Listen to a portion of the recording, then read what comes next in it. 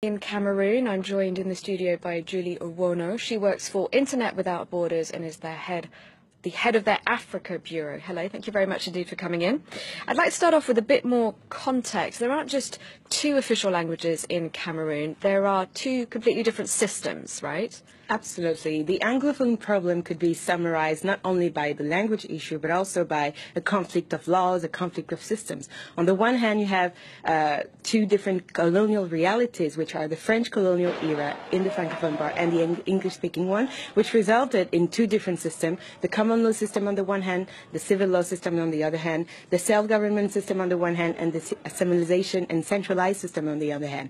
And the question really in Cameroon for the past 60 years has been how to reconcile these two visions and how to make them work into a united government, into a united country. And unfortunately, history has proved that until now, Cameroonian authorities have not been able to find a solution to that. The first solution was federalism, which was federalism only in the name, because in the constitution, even the predominance of French was recognized in the constitution, in 1961 constitution. And then there was unification in 1972, which resulted indeed in probably marginalizing further the Anglophone part of the country and the Anglophone population, which results today in the fact that citizens, constituents don't understand why in Anglophone countries they are governed by, préfets who do not speak English or who go to the post office and are met with people who don't speak English and who don't want to speak English.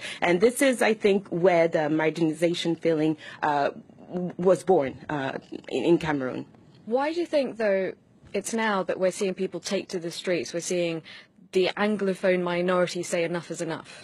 Historically, we've seen that in Cameroon, these federalism with this secessionist sometimes expression have coincide with social and economic ordeals for the country.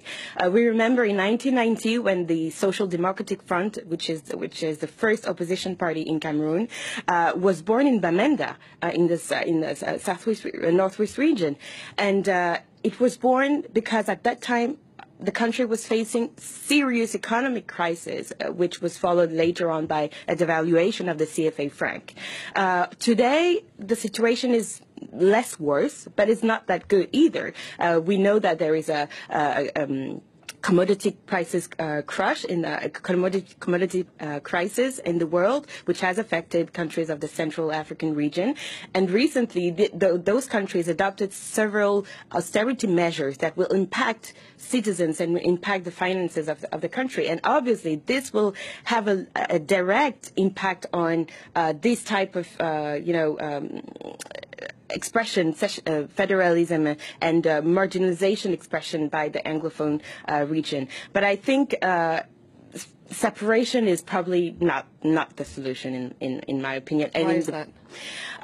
Because, well, it's been 16 years that both Cameroon have been trying to live together, and most importantly, citizens have accepted that reality. There is a language called in Cameroon Cam Franglais, which mixes French, Cameroonian languages, and English. So it means that for Cameroonians, it's a fact that we are united. Now, do the majority French speakers, how do they feel about what's happening in the English-speaking regions? Do they have some empathy? Do they understand the concerns? They would probably understand if they were explained more or better what's Are they even informed about what's happening? That's the thing. Oh, that's a very good question. When there were a demonstration in the Anglophone part of the country, it coincided with the African women football competition, the AFCON. And, well, the priority was given to that competition compared to what was happening in the Western region. But nevertheless, thanks to social media, people were informed of the fact that students had been beaten up, people had been judged, there were people who had been killed.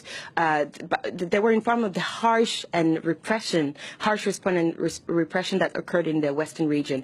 And they empathize. They felt empathy for that. So I think there is a room for dialogue compared to the policy of burying head in the sand that the Cameroonian government has been having for the past 60 years. Cameroonian citizens are ready for the dialogue, and I think that an inclusive dialogue with anyone expressing what could be the solution is what we could expect in Cameroon. You mentioned that it has come to people dying on the streets in Cameroon. What else can you tell us about how the authorities have responded to this unrest? For the authority, there is no problem. The Minister of Communication, Chiroma Bakari, said it several times that there is no Anglophone problem. But if there is no problem, why are people dying? Why are people demonstrating? I think it's this is a wake-up call for Cameroon to assess really what has been the administration and the policy that we have been, the country has been governed since the independence. It's a time for an assessment of that policy, and it's a time also for the government probably to suggest other ways of managing those two parts of the country. Because a lot of people would say this is actually an opportunity, that bilingualism officially could make the country even stronger. Absolutely. In the 21st century, having a country where populations speak both French and English is an absolute asset. And moreover, the southern Cameroons, as it is called, is also one of the most vital, economically vital places of the country, Limbe, where the oil industry is so lively. Limbe's situation in the Anglophone part. So what do you do with that? Do we want to separate from that economic opportunities, or do